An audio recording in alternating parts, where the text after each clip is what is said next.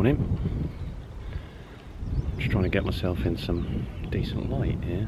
Good day for a bike ride. See, I'm just on this little public bridleway just off the guided busway. Just come from St Ives. Currently near Over, just past Swavesey. I've seen the little spring lambs there. Doing a bit of bike packing testing again. Working my way up to doing some proper overnight excursions again. Just trying to play around with different setups on this bike. Putting the camera in this pouch here when I'm riding. Tucking it into this hat. I've got my tail bag with an added pouch on it. Fuel bottle, water bottle, cycling around and see what we can find.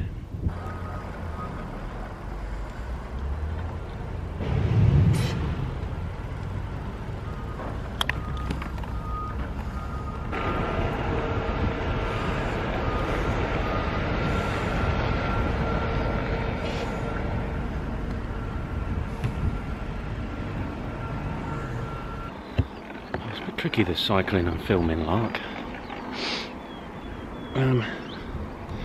So I just went on a bit of an urban exploration there through North Stowe. There's a guided bus. Say hello, hi. Through North Stowe and Long Stanton Park and Ride. And now I'm back on the guided busway path. Lovely sunny day, a little bit of a breeze.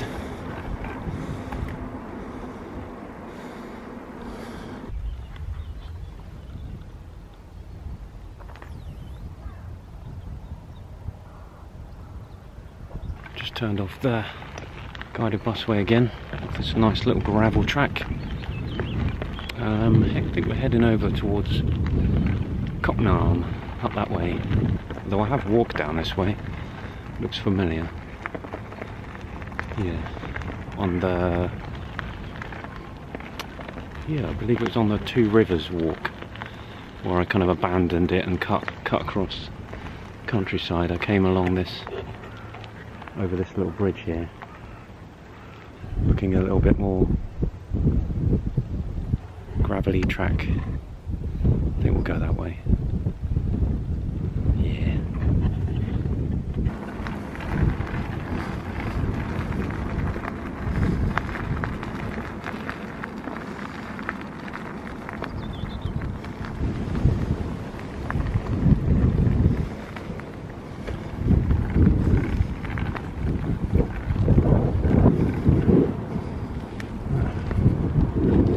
Have a good bike back there.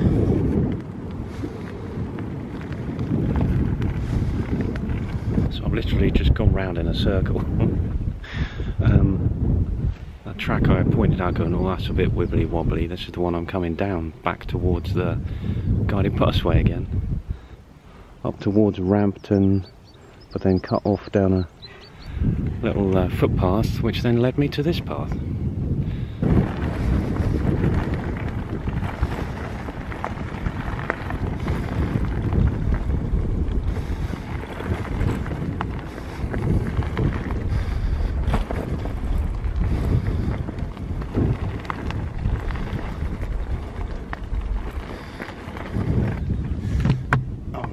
Attempt that one-handed. That would have been over the handlebars.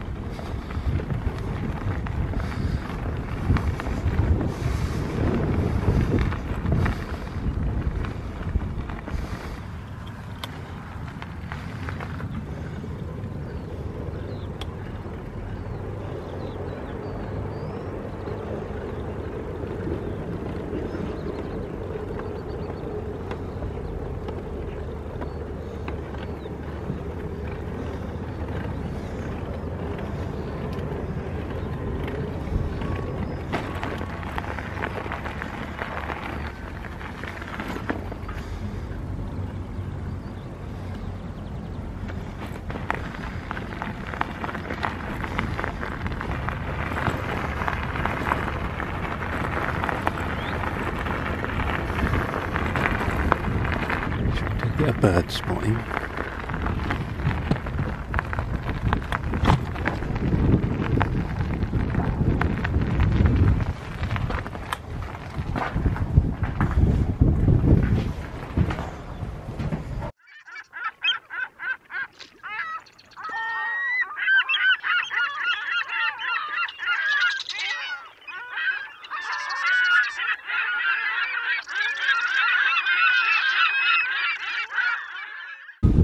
Relatively sheltered space for a moment.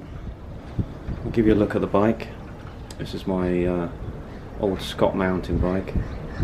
It's about 24 years old originally. Got it in Chichester when I lived down there in 2000. It's had a few changes over the years. Got rid of the suspension forks, put a rigid fork on there from Planet X bikes.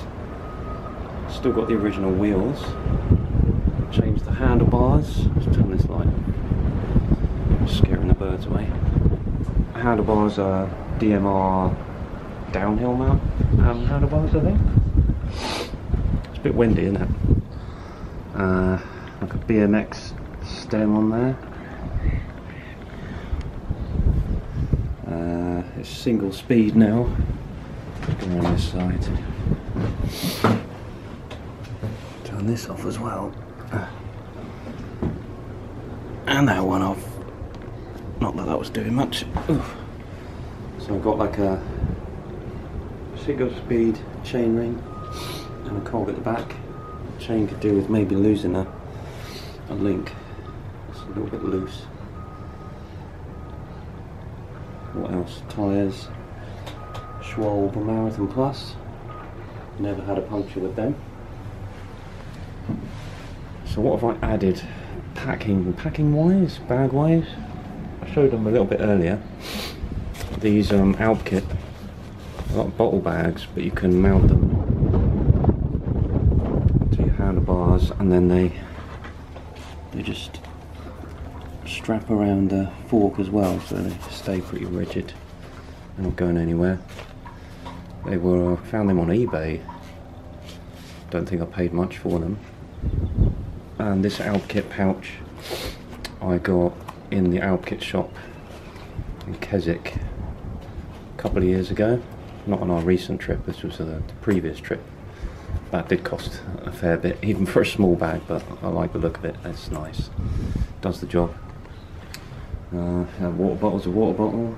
This is an old water bottle that I'm using to put meths in for my stove.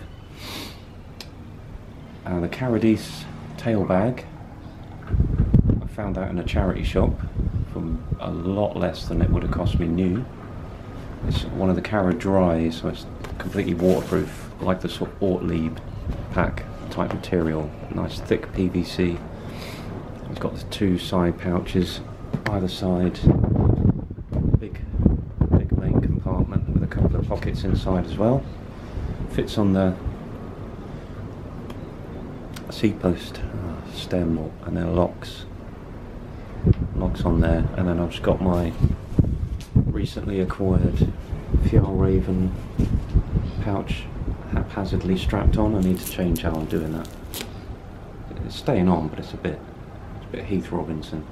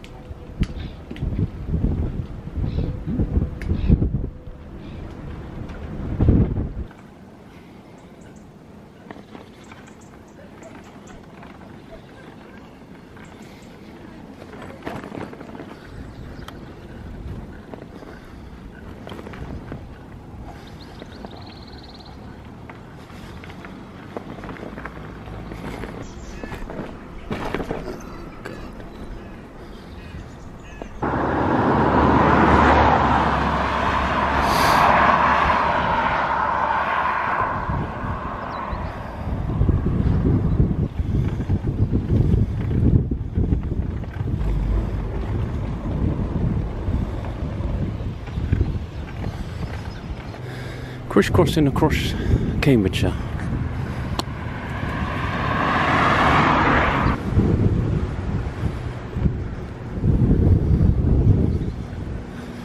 Histon is down that way. Right. Cambridge down that way. Back to St Ives that way. 10 miles back in a straight line. It's not even 12 o'clock yet. Plenty of time for a bit more bimbling about. Time for lunch. I'm going to have mug shot, pasta Cajun and a coffee. So I've got a small cup for the coffee, big cup for the pasta. I've got my honey stove, bushcraft store pot, and the Outkit windbreak, which I believe I'm going to need, and some water, and spare water, and spare fuel.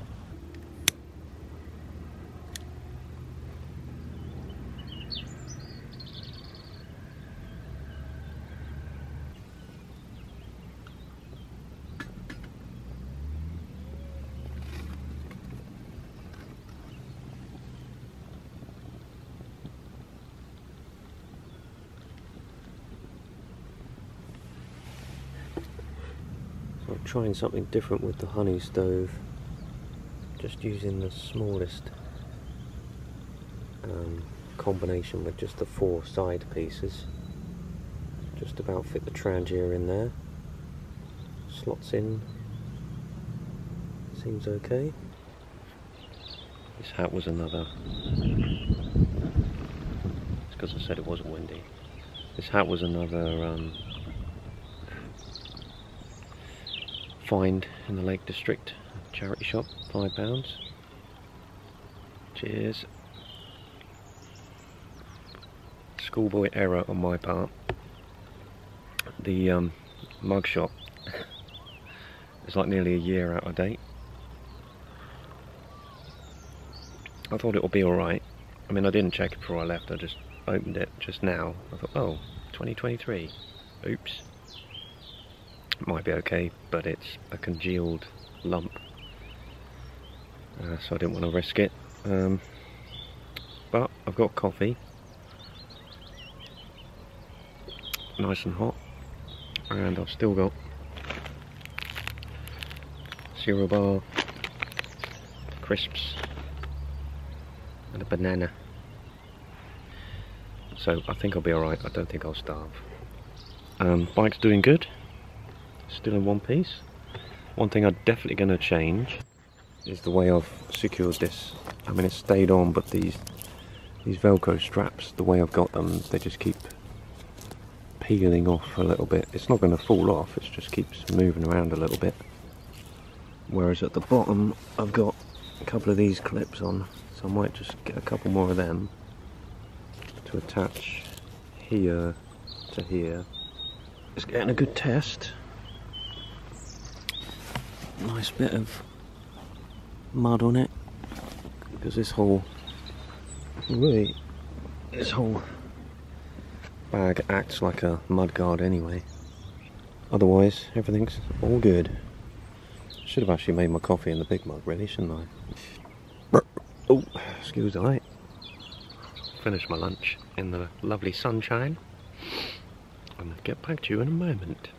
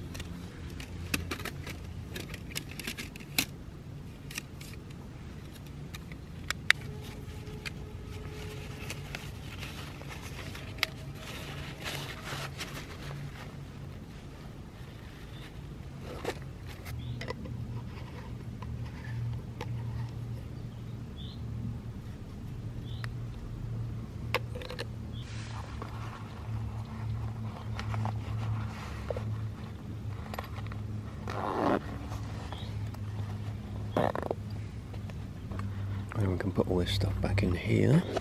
Bushcraft store pouch that I got with this pot. And put the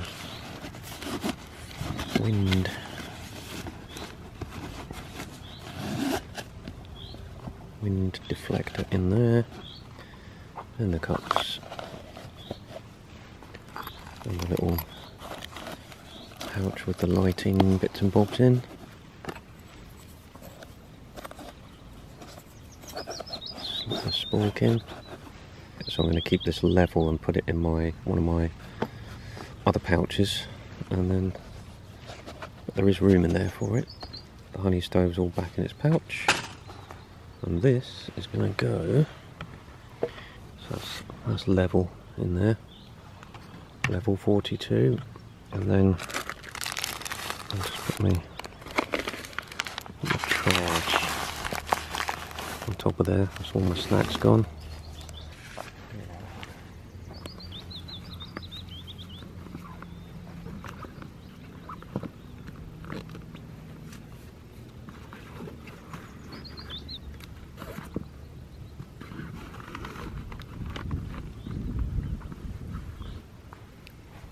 Sitting on that. Another purchase from Lake District. Very comfy. Quite cheap as well.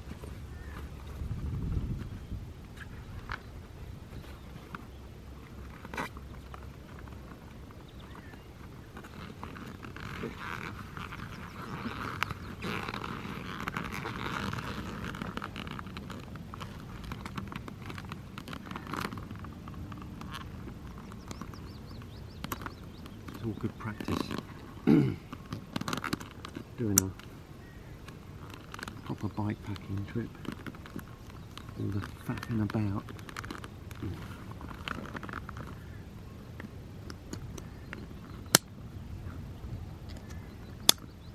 Definitely losing the light.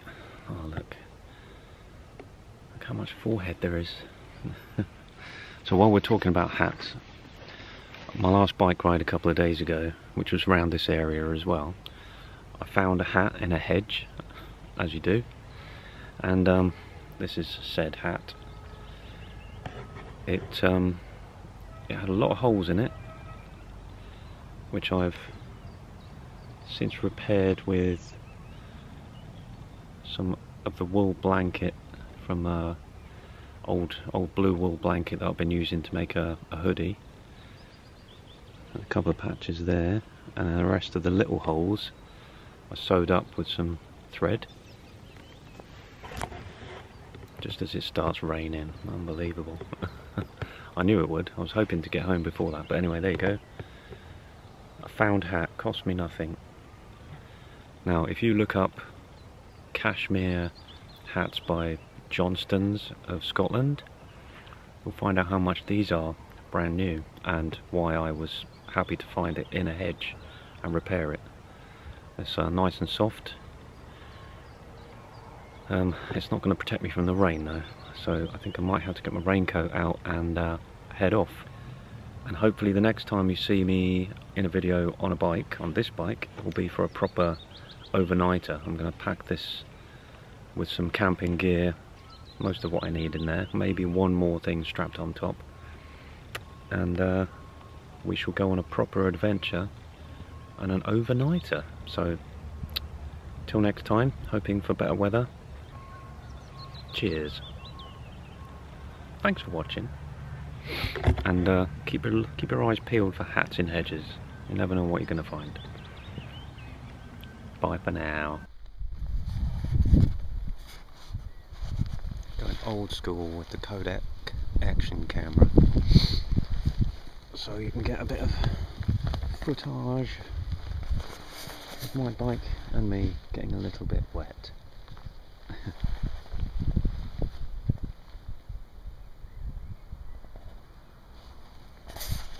That's not too bad. It might just be showers, but I don't want to risk ruining the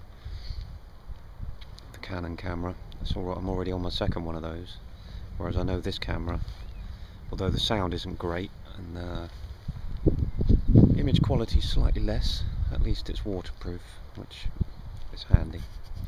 So let's head back to St Ives, I think.